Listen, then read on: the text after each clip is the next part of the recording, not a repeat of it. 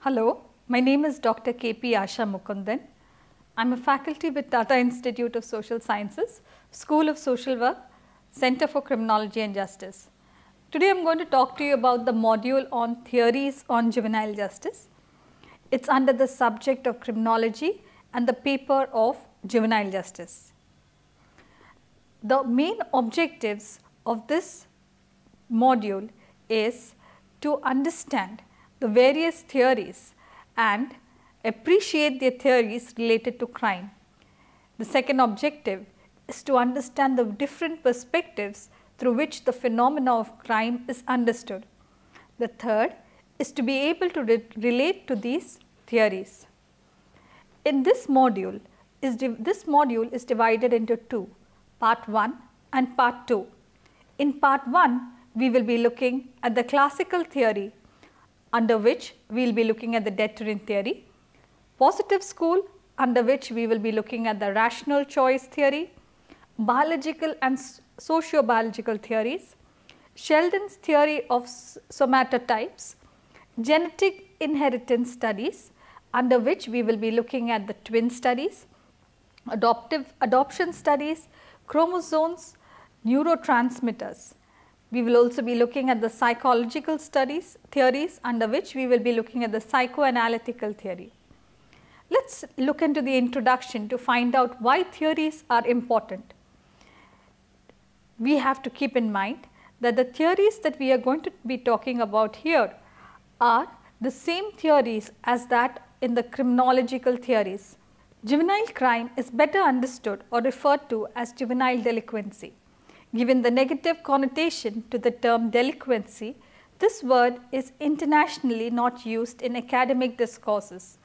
In India, a juvenile delinquent is referred to as a child in conflict with law and is defined as per the Juvenile Justice Care and Protection of Children Act 2015 as a child who is alleged or found to have committed an offence and who has not completed 18 years of age on date of commission of such offence.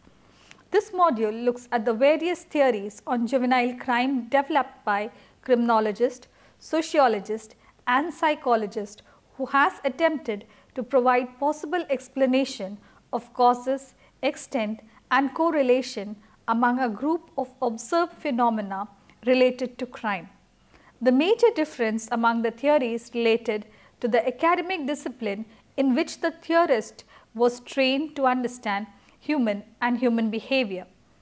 These differences in training results in differences in perceiving and understanding crime. It may be noted that the theories related to crimes by children are drawn from the larger theories of crime in general. Many of the theories of crime has also resulted from the studies of crime committed by juveniles. This chapter looks at only those theories that have a bearing on understanding juvenile crime. Here one would also like to mention that the main objective of this module is to enable the reader to understand and appreciate the theories. No theory is superior or inferior, and no single theory will ever be able to explain all types of juvenile behavior. Understanding theories related to juvenile crime. First, let us look at the classical school. Cesare Beccaria is considered the main proponent of classical school and explained his thoughts in the book on crime and punishment. According to Beccaria, people do what they do because they derive pleasure from their acts. The two main concepts emphasized here is free will and rational choice. Rational choice means criminal activity is motivated by the principles of gratification of pleasure and avoidance of pain, and this is a decisive or rationale to choose to commit crimes. Free will represents individual's responsibility for behavior. This does not mean that the person would always accept accountability. The society would also hold the person accountable, as it is assumed that the action is a result of rational choice. The individual commits an offence out of choice and is based on awareness of potential consequences. Beccaria championed the abolishment of the death penalty and believed that punishments should only minimally exceed the level of damage done to the society. Punishment, however, must be certain and swift to make a lasting impression on the criminal and to deter others. The need for a separate system to handle offending juveniles apart from adult criminals was a reflection of a neoclassical view that free will is dependent on circumstances like namely the person's age. In the Indian context, juvenile justice system is based on the principle of treatment, rehabilitation, prevention, which emphasizes on corrections. The timeless debate on the need to treat a juvenile committing serious offence can be understood from the classical school concept of free will and rational choice. The thought being that a juvenile capable of committing a heinous offence does so with an intent which is of free will and thus a rational choice, and so should be held accountable for the same. Several countries do have the legal provision of transferring the juvenile to the adult system based on the severity of the offence committed. India in 2015 provided this provision in law to transfer the juvenile from the juvenile justice system to the adult system based on the severity of offence and assessment of whether rational choice was exercised. This continues to be a debate on whether free will is truly an individual choice or the result of several factors that operate. Hence, is free will truly free will? Let us talk about the deterrence theory. The deterrence theory was the outcome of the larger classical theory. Cesare Beccaria, in his classical theory, stated that criminals would choose to break the law only after considering the risks and rewards of their action. Hence, the notion of free will, rational choice and punishment are applied. Deterrence is the use of punishment as a threat to prevent people from offending and reoffending. The deterrence theory has two important assumptions. First, specific punishment imposed on offender will prevent him from committing further crime, and second, fear of such punishment will prevent others from committing similar crime. Thus, the two kinds of deterrence discussed here are general and specific. In the general deterrence, it is a sentence that will discourage others who may be inclined to commit same or similar offence.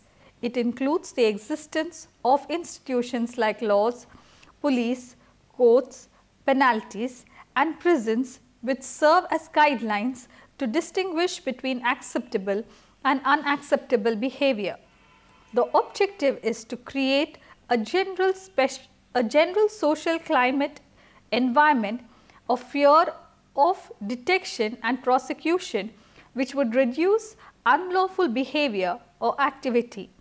In India, media projection of crime done by juveniles in the year 2013 led to a public opinion to state that the juvenile justice system has a lenient approach towards juveniles committing offence, and hence the need to communicate a stronger message to the children by making the provisions more penal in nature. The objective of the same was general deterrence. Now we talk of specific deterrence. It is a sentence intending to discourage the accused from again committing the offence. It is individual focused.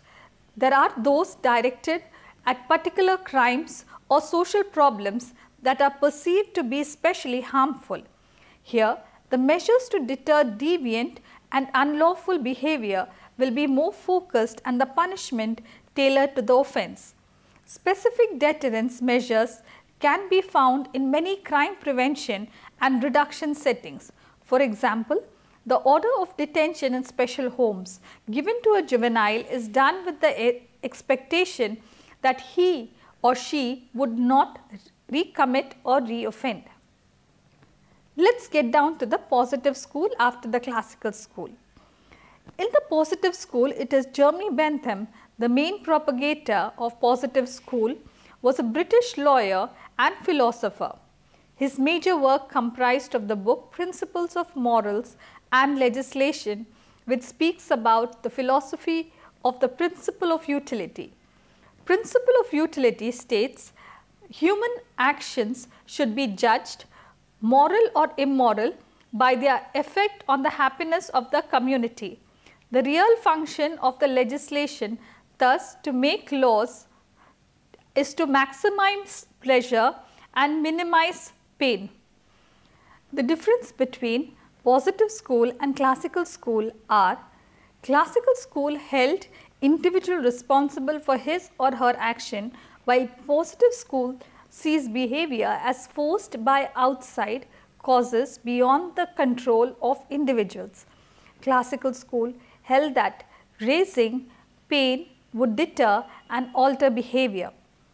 Positive school believed in identifying and eliminating factors causing that behavior, that is, treatment and rehabilitation.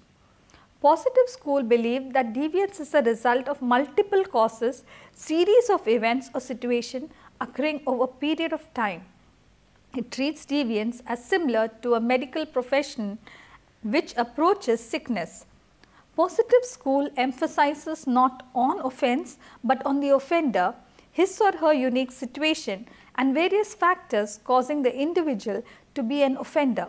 Thus, positive school emerged as a dominant school of thought, creating way for treatment and rehabilitation for correcting circumstances of the individuals. The juvenile justice system in India can be understood in this light, as it too focuses on the causes of delinquency and seeks way to correct behavior causing delinquency.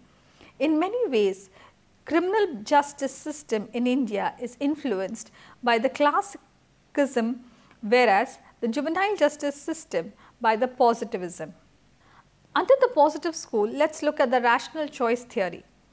The rational choice theory was derived from the expected utility model in economics and stems from the utilitarian philosophy of man being a reasoning actor who weighs means and ends, cost and benefits, and makes a rational choice to meet the offender's common needs for things such as money, status, sex and excitement. The utility premise of rational choice theory has an obvious affinity for the deterrence doctrine in criminology. Both theories assume that human actions are based on rational decisions, that is, they are informed by the probable consequence of that action. In India, the debates on treating children above 16 years of age and having committed an heinous crime as adults and be given punishment in par with an adult saw two groups. Those in support of the move proposed the deterrent model, while those resisting the changes debated using the rational choice model to state if these young boys were rational human beings, they would not have committed the act in the first place. As a matter of fact, no one, be it an adult, is also a rational human being. Some of the rational choice models of crime in the literature have been expanded beyond the basic expected utility proposition to include family and peer influence, moral judgments and other variables. For example, a factor like societal influence is likely to be more important than moral credibility in teenagers due to their developmental psychology. Thus, the literature in criminology emphasizes limitations and constraints rationality through lack of information, structural constraints, values and other non-rational influences. The rational choice models go well beyond this to paint the picture of partial rationality with various situational and cognitive constraints and determines notions of causes and motivations. The primary concept and valid postulates of deterrence and rational choice are subsumable under general social learning of behavior principles. We now we shall look into the biological and socio-biological theories. Cesar Lombroso, father of modern criminology, based his ideas on Charles Darwin's theory of the survival of species and viewed criminals as throwbacks to an earlier state of human existence.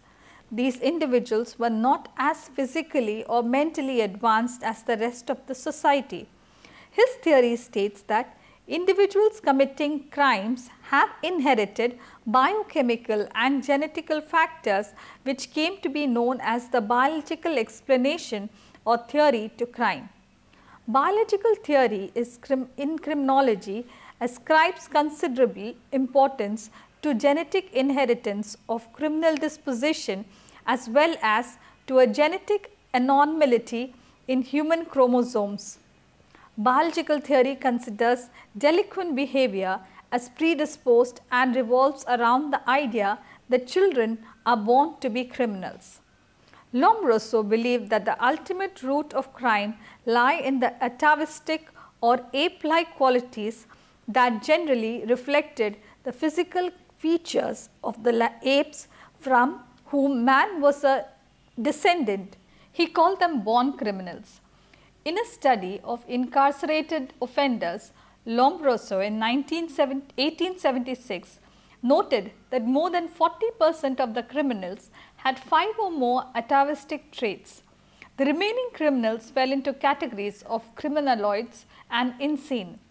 Criminaloids were individuals who entered criminal activity due to a variety of factors including mental, physical and social condition that when occurring at the same time would trigger deviant behavior. Insane criminals included idiots and mentally deranged individuals. Lombroso's work led to a great deal of controversy. His failure to include a control group of non-criminals meant that he was unable to state whether the results would be different if he studied people in the general public. The research conducted by Lombroso and his followers were not persuasive because the people selected for the comparison were rarely used and their direct connection between physical features and criminality were never scientifically established. Besides, Lombroso did not use any non-criminal control group to establish whether the atavistic features he identified were confined to the criminal population. In India, the Bollywood movies in the 80s and 90s used to project villains as people who looked different and did not conform to social norms or laws. Now we shall look at the Sheldon's theory of somatotypes. Wilson Sheldon in 1949 advanced the theory that shares with Lombroso's idea that criminal behavior is linked to a person's physical form and attempted to relate body traits systematically with delinquency. Somatotype is the overall shape of the body, consideration of the relative development of the various parts of the body in comparison with each other. Sheldon identified 3 basic somatotypes and related temperaments. He called them ectomorph, endomorph and mesomorph. Ectomorph were thin, endomorph were fat and mesomorph was muscular. This finding were based on his observations of delinquents in a residential institution. Sheldon found that mesomorphic characteristics were most prevalent and ectomorphic features were the least common. He concluded that mesomorphic individuals were more likely to commit delinquent acts than were other youths. Further, investigation of somatotypes and delinquency conducted by Glucks revealed that delinquency is caused by a combination of environmental, biological and physiological factors. From the exhaustive research they conducted, that there is no such thing as a delinquent personality. However, mesomorphs may be more delinquent than other body types because Their physical and psychological traits equip them well for a delinquent role under the pressure of unfavorable socio-cultural conditions. Now we look into the genetic inheritance studies. The debate between hereditary versus environment, nature versus nurture, as a primary cause of behavior has occupied the attention of social and behavioral theories for hundreds of years. It began with Lombroso's claim of having discovered the born criminal, post which several studies were undertaken to establish this relation. Biological explanations or epidemiological evidence that genetic factors contribute to criminal behavior come from three sources, namely family, twin and adoption studies. The limitation of family studies is the inability to separate the genetic and environmental sources of variation. Therefore, given the limited utility of family studies to separate issues of nature versus nurture, only twin studies and adoption studies are mentioned here.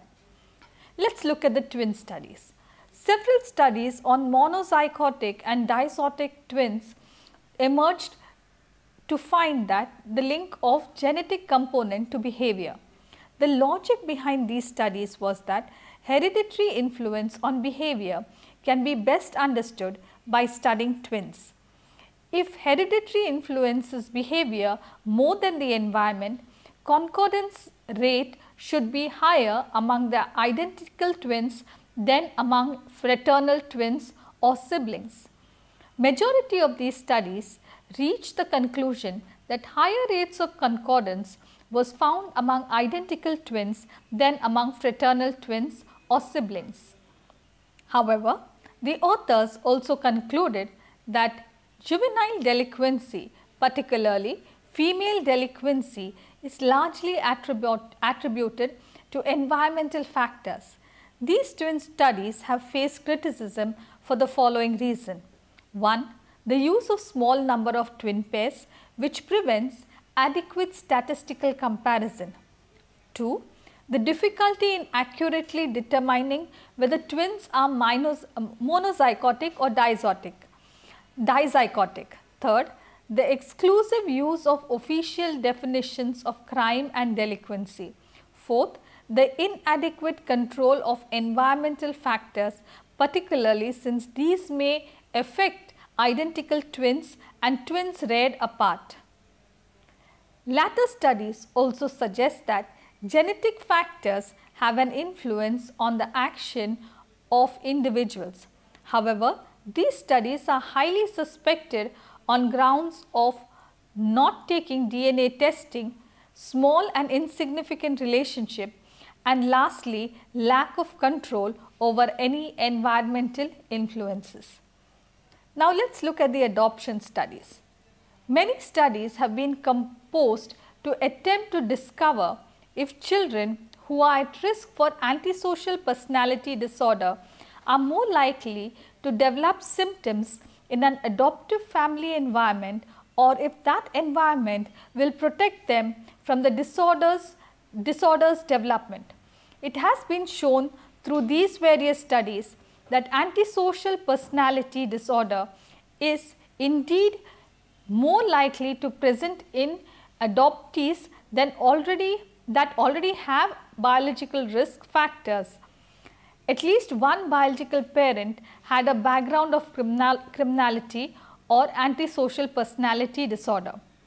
The adoptees that are born with no risk of developing the disorder do not usually develop it while living with in an adoptive environment. The adoptive family environment combining with the pre-existing biological risk seems to make antisocial personality disorder quite prevalent among adoptees. It was also found that adoptees experienced an even higher risk for antisocial personality disorder if both their biological parents and their adoptive parents came from criminal backgrounds. However, methodological problems existed with these kinds of studies because there are so many factors to consider.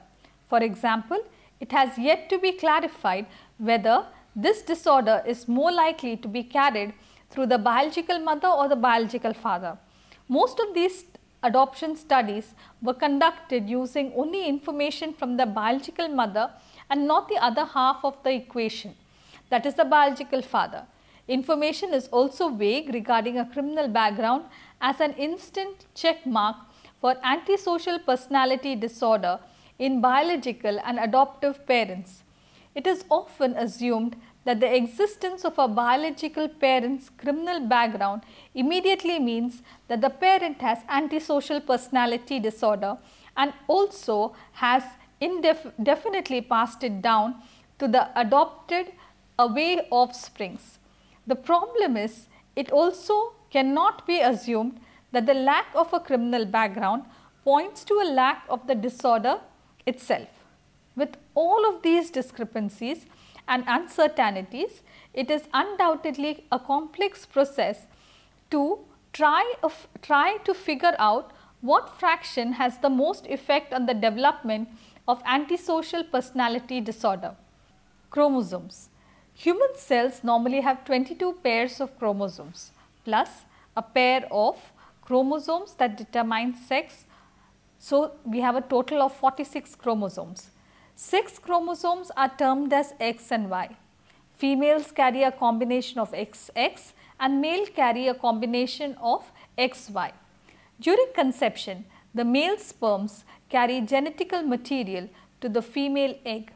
If the sperm that fertilizes a female egg is carrying a Y chromosome, then the resulting embryo will result in a male fetus. If the sperm is carrying an X chromosome, the resulting embryo will develop into a female fetus. During this process, however, things can develop abnormally. For example, during the process, some men are left with an extra Y chromosome, which is XYY, erroneously termed XYY syndrome, or a supermale carrying this chromosome pattern, so has a normal appearance and will probably never know that he carries an extra Y chromosome unless he is genetically tested for some other reason.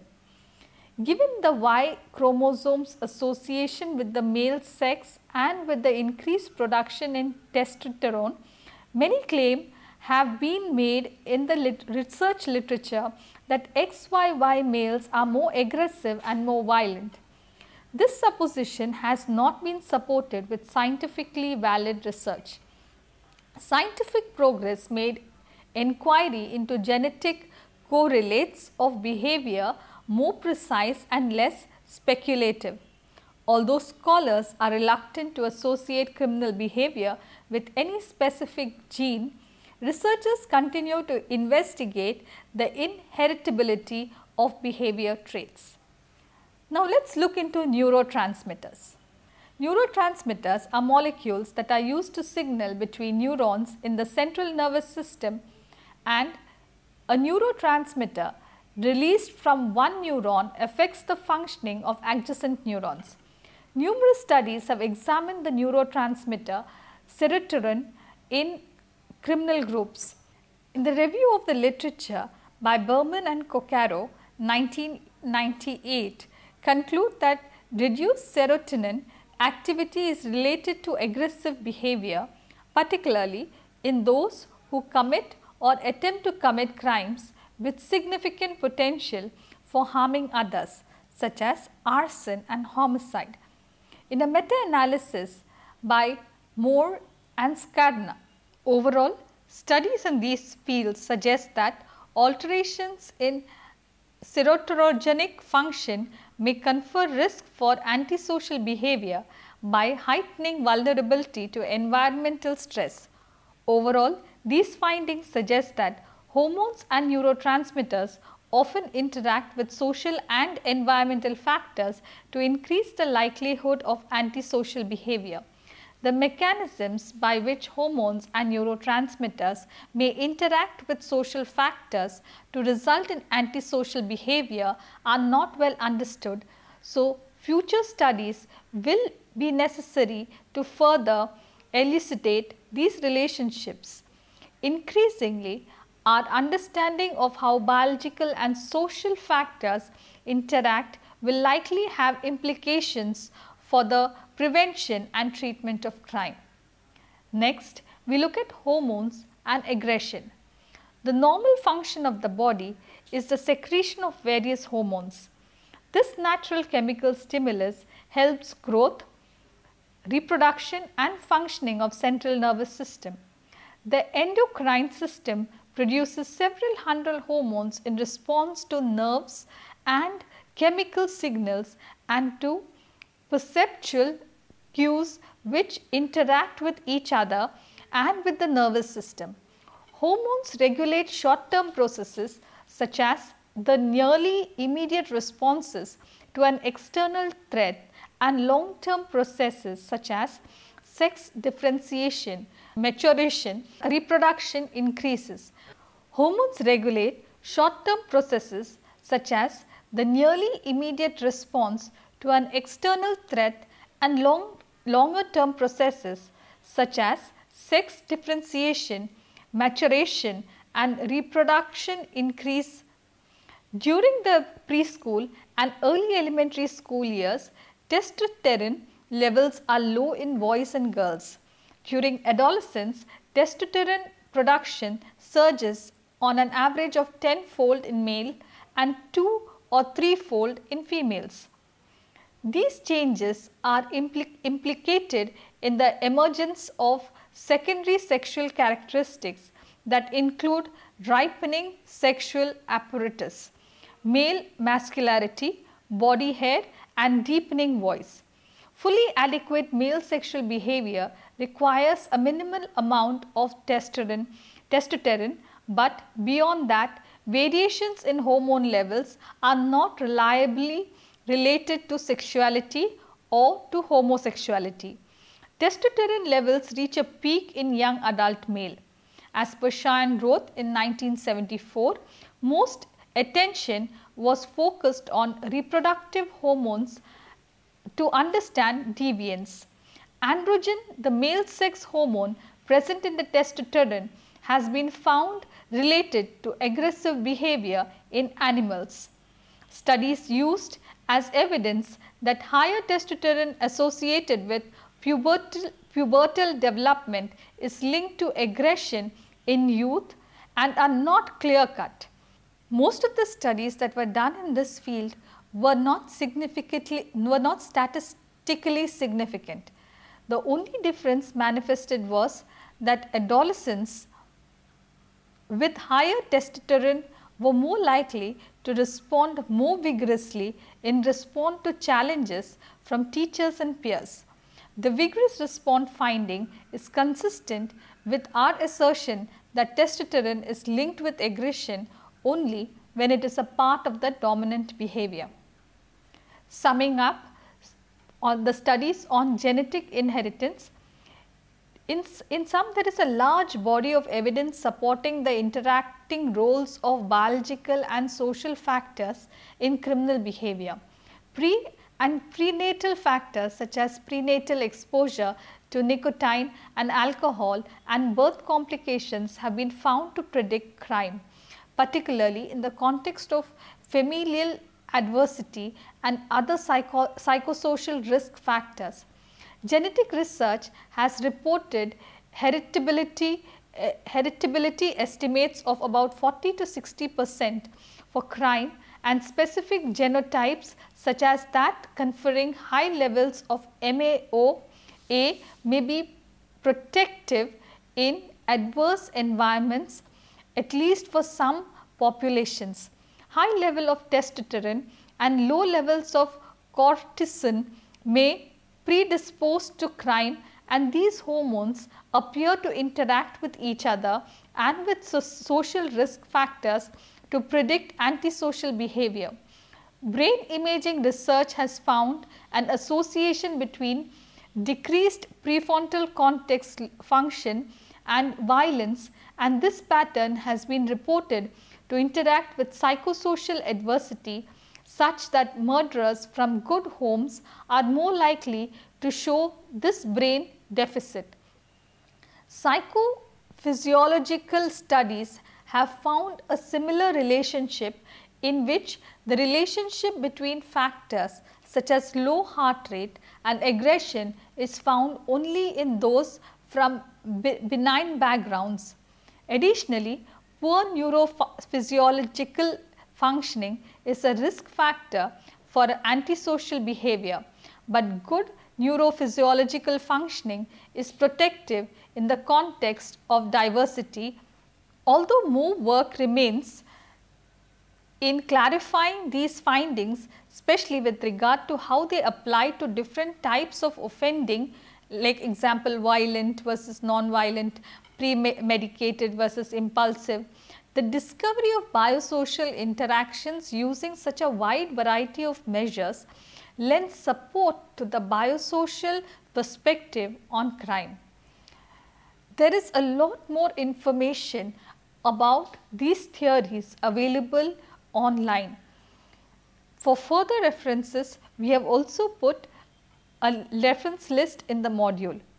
For further understanding, do refer to the online modules as well as to the references attached herewith. There is a part 2 which would talk about the theories further. Thank you.